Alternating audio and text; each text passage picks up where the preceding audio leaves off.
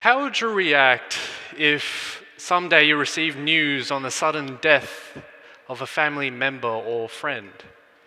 How would you react if your doctor one day told you you've only got a couple of months left to live? How would you react if your vet told you there's no other way to save your pet cat or your pet dog? How do you respond to death? How do you respond to death? I'm guessing for the most of us, not too well. I mean, we don't really talk about death on a day-to-day basis. I mean, who wants to die right now? Who wants to die?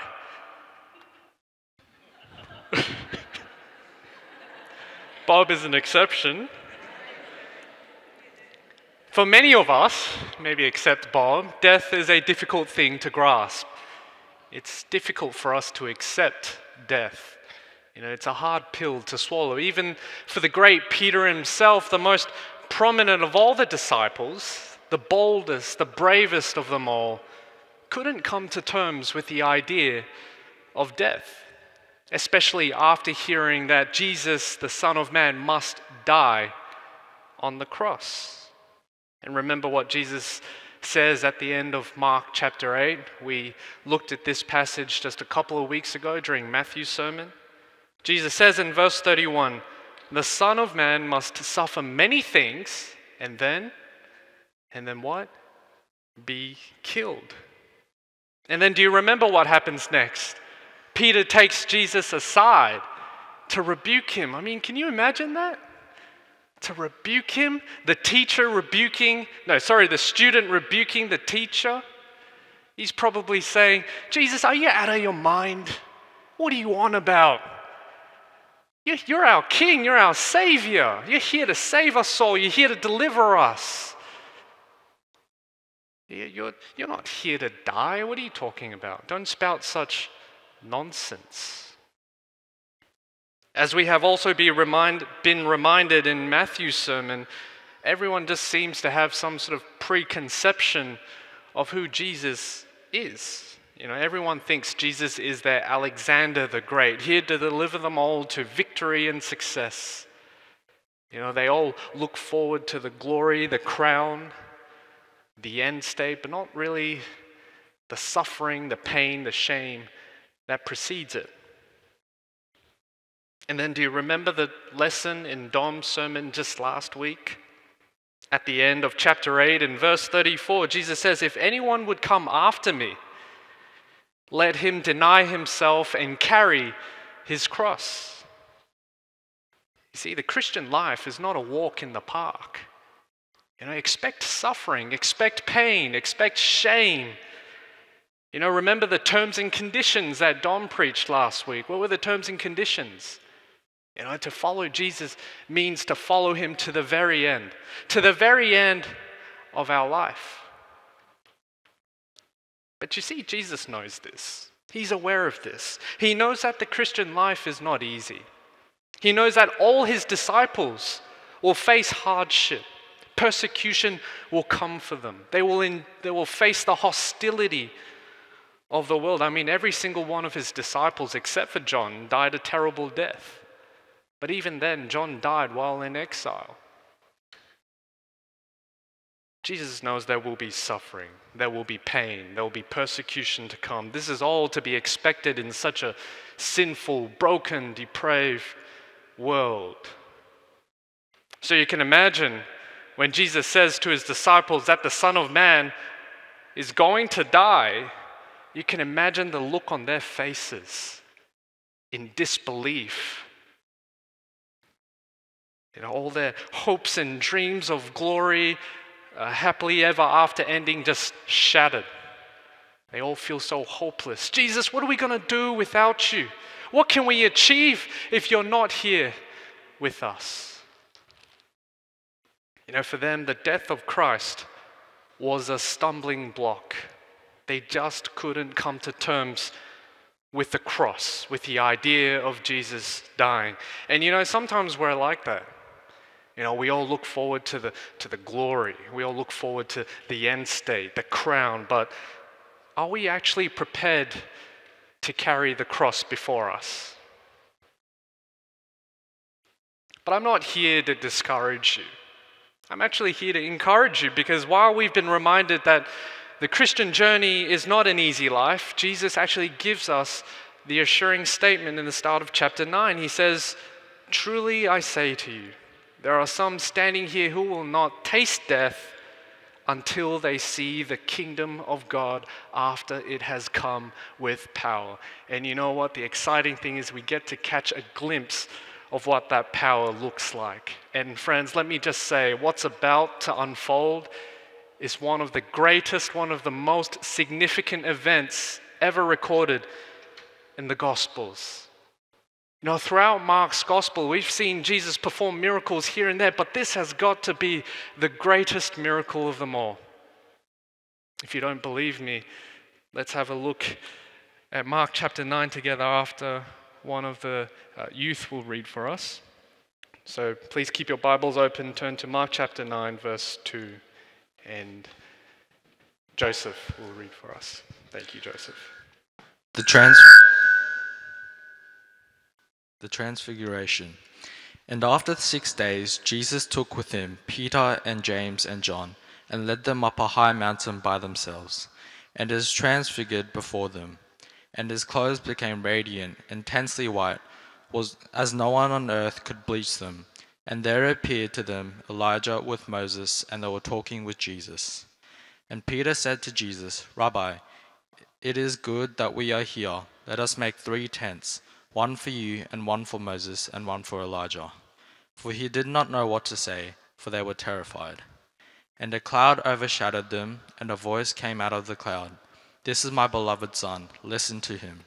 And suddenly, looking around, they no longer saw anyone with them but Jesus only. And as they were coming down the mountain, he charged them to tell no one what they had seen, until the Son of Man had risen from the dead. So they kept the matter to themselves, questioning what this rising from the dead might mean. And they asked him, "Why did the scribes say that first Elijah must come?" And he said to them, "Elijah does come first to restore all things. And how it is written of the Son of Man that he should suffer many things and be treated with contempt. But I tell you that Elijah has come, and they did to him whatever they pleased, as it is written of him." Thank you so much, Joseph, for reading for us. So 6 days later, after leaving the disciples confused of his death and resurrection, Jesus takes Peter, John, and James up a high mountain. Now, I mean a really high mountain, not the kind of mountains we get here in Canberra, not like Black Mountain. And it's not exactly clear why these 3 men in particular. It could be that they were the closest to Jesus. After all, they were among his first disciples. Or it could be related to what Deuteronomy chapter 17 and chapter 19 says. It says that where truth is confirmed in the mouth of 2 or 3 witnesses, hence the 3 men. But regardless of what the reason is, we can assume that what Jesus is about to do is something very, very important. So I hope you're paying attention. And remember, at this stage, the disciples are probably confused. In fact, they're probably worried. After all, they've already made the great confession in verse 28, saying that Jesus is the Christ. They affirm who he is, but they just don't really get why he needs to die. And so at this point, they're feeling a bit anxious. They're afraid. They're afraid of losing Jesus or what's to come. For them, the death of Christ is a stumbling block. But knowing this issue, Jesus takes it to the next level. He takes it to the next level. He says, "Watch, I will show you. Watch, I will show you, and you will see." What does he do? It says in verse 2, it says he was transfigured before them. The word transfigure means to change, to transform, like a butterfly emerging out of its cocoon, like a tadpole turning into a frog, like Professor McGonagall turning into a cat for all the Harry Potter fans out there. But this isn't any ordinary transformation. In fact, I think it helps to think of it as some sort of unveiling or uncovering. Like the curtains of a drama theater fold to reveal the stage, like the groom uncovering the bride's veil, revealing the face of the bride. I'm going to steal Matthew's illustration, like Darth Vader taking off his mask to reveal himself to Luke that he's the Father. Probably should have said spoiler alert, but it's too late for that. And so here Jesus is revealing his true form. He is revealing his true form before Peter, James, and John. And his appearance is described as a bright light. Not just any kind of light, but a very intensive, blinding kind of light. A bit like the sun. Have you ever tried looking up directly at the sun? Wei Shen would probably tell you that you'll need a special telescope for that. Or have you ever encountered one of those annoying drivers who just turn on their high beam before you? Yeah, it's that kind of blind light. And I really like what Mark says in verse 3. He says, his clothes became radiant, intensely white, as no one on earth could bleach them. Sounds like he had a bad experience at the cleaners. Not even Fab or Dynamo laundry liquid could achieve this kind of white. Because this is the purest revelation of God. God is showing us all of God's attributes contained in him. All of his perfections, all of his glory, all of his majesty, just radiating before us, before our very eyes.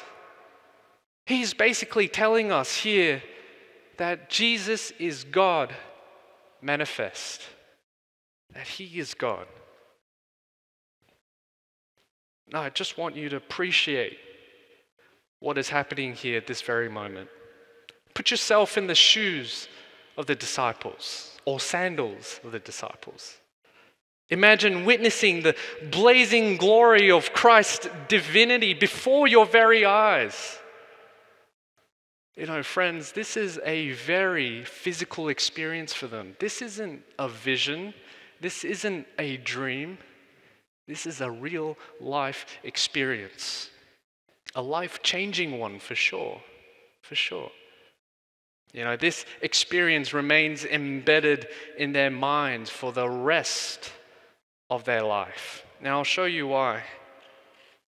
Peter writes in 2 Peter chapter 1, verse 16.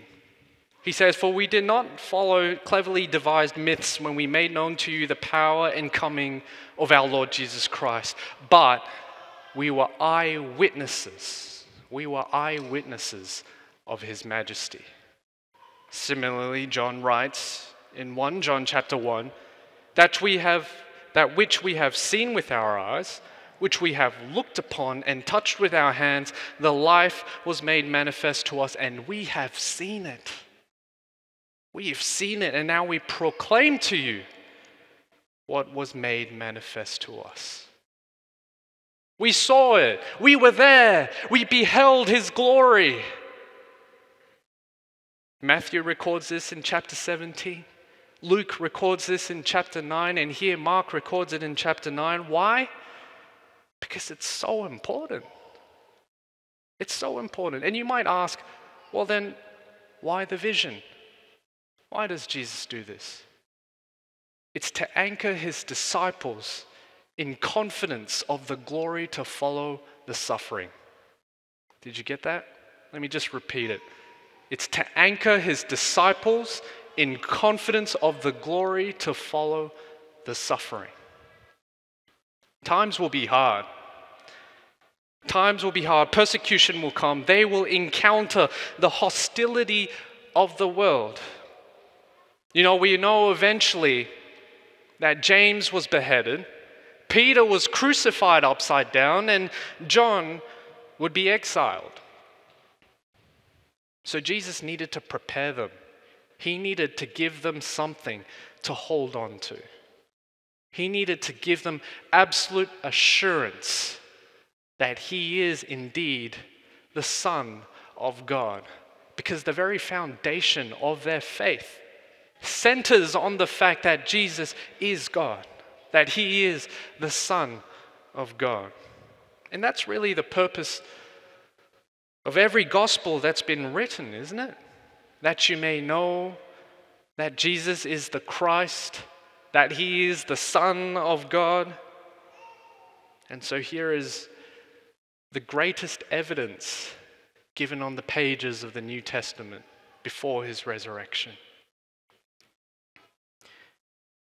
Now our story starts to shift at this point, because if you look at verse 4, we're told that Jesus is not alone. He says in verse 4, or Mark says in verse 4, and there also appeared Moses and Elijah. You know, it's like making a cameo appearance in a movie scene. For those who don't know who Moses and Elijah is, Moses is the one who rescued the Israelites out of slavery in Egypt by crossing the Red Sea. Some of you might be familiar with that story. And Elijah, who is also another mighty prophet in Israel's history, confronted an evil king to bring revival to the land. You know, you can regard the both of them as heroes of the Old Testament, or one of my personal favorites, Old Testament Hall of Famers. Now, I can guess what some of you are thinking. You're probably thinking, wait, hang on. If Elijah and Moses are in the Old Testament, then how did the disciples know it was Elijah and Moses when they've never met? Well, to be honest, I don't really know. Do you know? Because the Bible doesn't really explicitly tell us. It could be as simple as Jesus told them, and Mark just doesn't record it. Or it could be through divine intervention. Bob's pointing the tags. Maybe they should have tags back in the days. Or maybe it could be through divine intervention, where the Spirit allows them to recognize one another in their glorified states. We don't know the reason, but they could use some name tags, right, Bob? But regardless of the reason, we know for a fact that both Elijah and Moses are very prominent figures in the Old Testament. And now, so the question is, why did they appear? Why did they appear? Well, we're told here again in verse 4 that they're talking to Jesus. What are they talking about? Well, I'll tell you exactly what they're talking about. How do I know what they're talking about? Because it's in the Bible. Not so much here in Mark chapter 9, but in Luke chapter 9, verse 31, and I'll put it up on the screen. The very detail-orientated Luke records the details of the conversation. They spoke of his departure. They're talking about his death. You know, again, we're back to the topic of death. Remember what Jesus says in Mark chapter 8, verse 31, the Son of Man must suffer many things and then be killed. They're talking about his death. They're talking about the cross. I suppose the disciples must have thought that they're talking about the kingdom, the glory, the overthrow of the Romans, and the establishment of a new kingdom, but they're not. They're not. They're talking about his death. And that's what really the transfiguration is intended to communicate, that Jesus must die on the cross. But that doesn't negate the glory to come. You know, this was all part of God's grand plan for his people, and death will not stop him. Because he will come again in glory, and those who believe in him will have the chance to join him, to dwell in his presence, as demonstrated by the appearance of Moses and Elijah. And what really struck me in this passage is that in the next world, life after this world, is that we're either with Jesus or we're not with Jesus. I'll just leave that thought with you. So now everything is going well so far. Jesus appears in blazing glory and everyone's just sort of, wow, everyone's in awe of what's happening. This is great, this is amazing. Everything is going so well until, of course, foot in the mouth, Peter decides to open his mouth. And so here's a lesson for everyone. If you don't know what to say, don't say anything. Don't say anything. You know the one kid in the classroom who just blurts out whatever is on his mind? It's completely irrelevant to the topic. Yeah, that's Peter. That's Peter right now. And before Peter begins to make things worse, we're told here in verse 7 that a cloud overshadowed them, and a voice came out of the cloud saying, "This is my beloved Son. Listen to him." Does that sound familiar? If you think very carefully, doesn't it sort of ring any bells all the way back in Mark chapter 1? When Jesus was baptized in the Jordan River, the same thing happens. A voice came from heaven, and here God declares the same thing, that Jesus is his chosen Son. This is the confirmation by God the Father himself of Peter's great confession in verse 28 that Jesus is the Christ, that he is indeed the Son of God. So be quiet, Peter.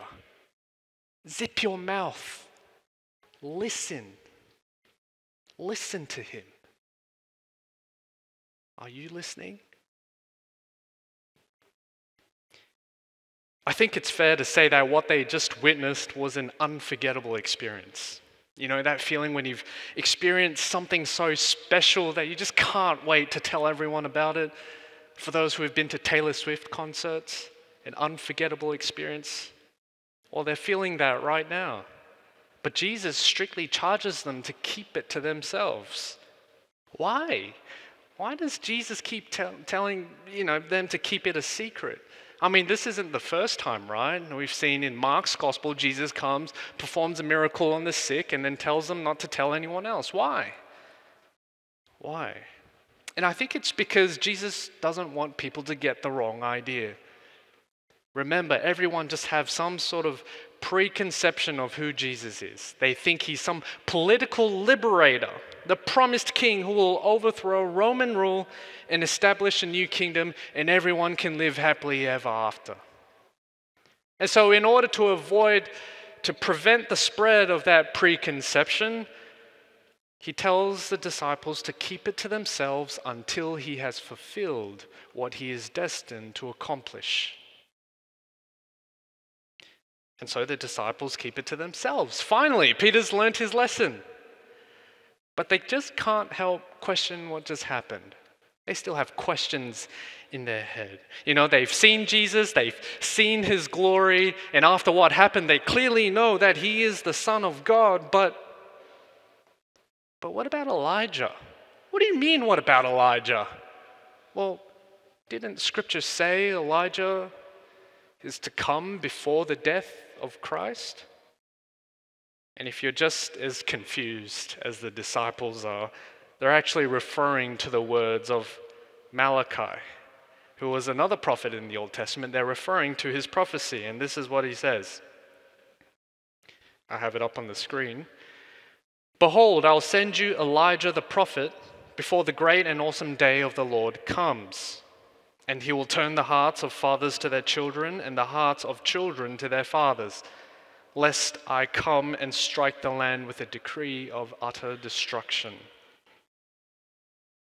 Doesn't this vaguely sound familiar? If you think really long and hard, doesn't it sound quite familiar?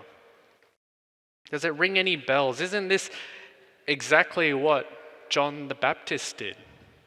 Remember, all the way back in Mark chapter 1, didn't John also have a ministry of repentance, baptizing people for the forgiveness of sins? You know, isn't it the same? And so Jesus, in his response, doesn't deny what was written, otherwise this creates inconsistency. Instead, he affirms the truthfulness of Scripture by saying in verses 12 and 13 that Elijah has come. He has come. Or maybe I should rephrase it as an Elijah-like prophet has come. John the Baptist came in the spirit and power of Elijah. He came and prepared the way like Elijah came and prepared the way. They did to him as they pleased by chopping John's head off, as they did with Elijah by wanting to kill him. They wanted to kill John the Baptist. They wanted to kill Elijah. Everything in Scripture is consistent. So here the reference is actually not directly to Elijah from the Old Testament, which was confusing to the disciples and it was confusing to me when I first read it, but it's a reference to someone who is like Elijah, and that's John the Baptist. But this is all just a preview of what's to come. Now, this is just the prologue before the main act. Both Elijah and John the Baptist had a role to play in preparing for the glory to come. Everything that they have done, their entire ministry, points to the death and resurrection of Jesus Christ. And so, brothers and sisters, what we need to learn from all this is that the death and resurrection of God are all assured realities affirmed by the Old Testament. And what we've seen today, affirmed by the Lord Jesus himself, affirmed by the presence of the glorified saints, and affirmed by God the Father himself when he says, "This is my beloved Son, listen to him." Listen to what he has to say about his death. So why is Jesus' death and resurrection so important? Why? Well, because, friends, without the cross, there is no glory. Without the cross, there is no hope. Without the cross, there is no gospel to preach. Dom will be out of job. And I'm so thankful that Jesus didn't skip the cross, aren't you? Because it was for his death and resurrection that we're given hope, that we've been given a new life and a chance to dwell in his glory for all eternity. And so, friends, I now ask you the same question I asked in the beginning. How do you respond to death? Are your eyes constantly fixed on God's glory? You know, it doesn't get any easier from here. Because let me just say that the road to glory in the next world goes through the valley of suffering in this world. It doesn't get any easier from here. Because Matthew says, for the gate is narrow, and the way is hard that leads to life. You see, even the Bible doesn't deny the fact that living a Christian life is hard. And I get it. It's incredibly difficult.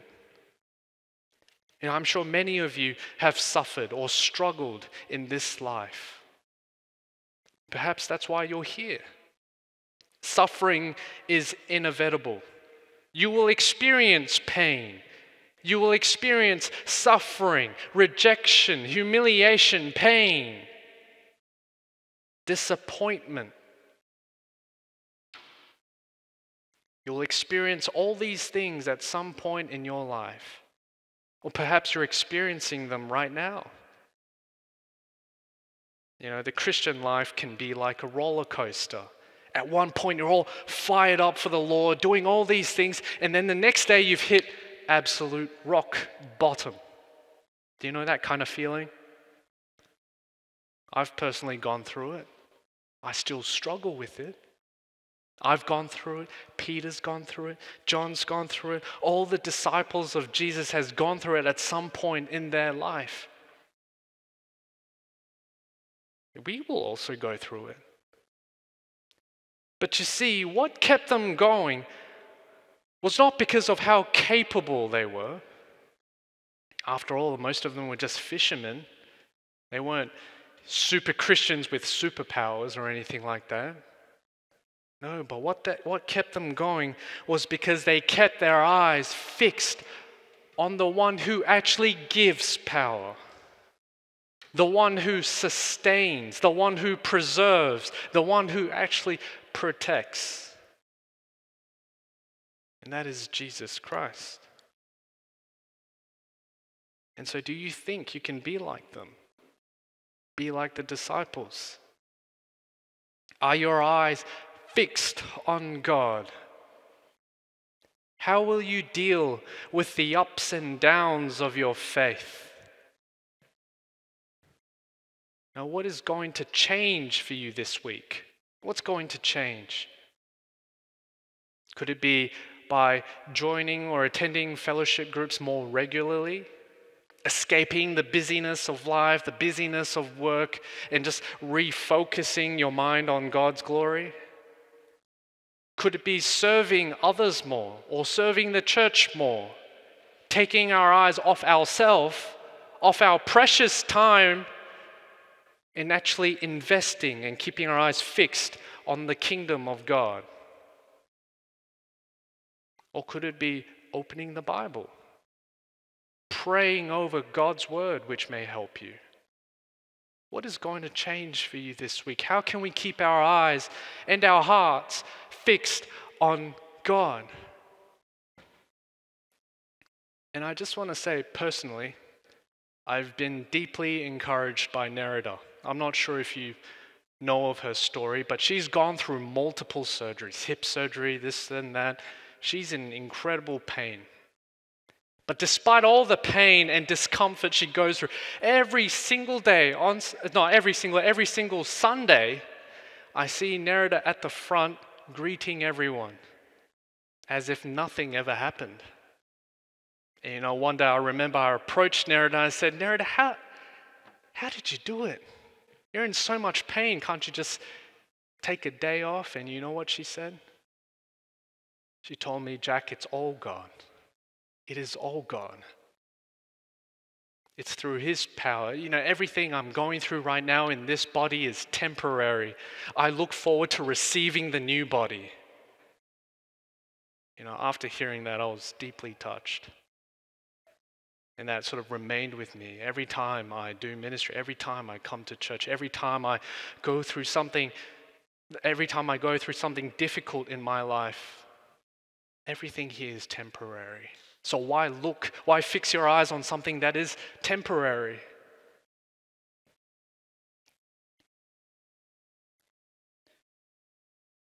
And for those who have not yet believed, those who are just visiting or haven't really come to terms with the Bible, let me just say, you don't actually need to witness God's glory through the transfiguration.